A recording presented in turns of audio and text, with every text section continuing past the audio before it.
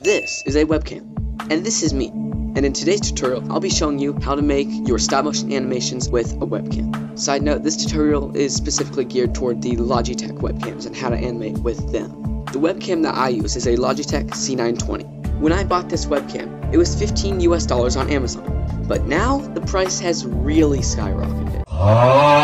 However, there are plenty of cheap alternatives that I've found. The first step to using the webcam for animation is to download the LogiTech camera settings app.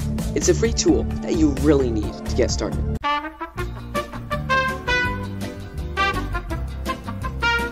After you have that downloaded, plug in your webcam and open the LogiTech camera settings app.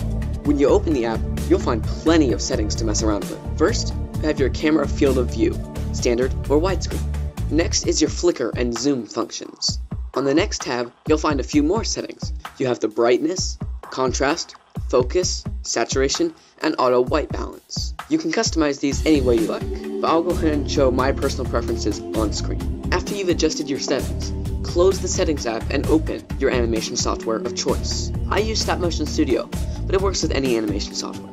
All you need to do is open up a new project, connect your webcam, and then begin animating. A few moments later.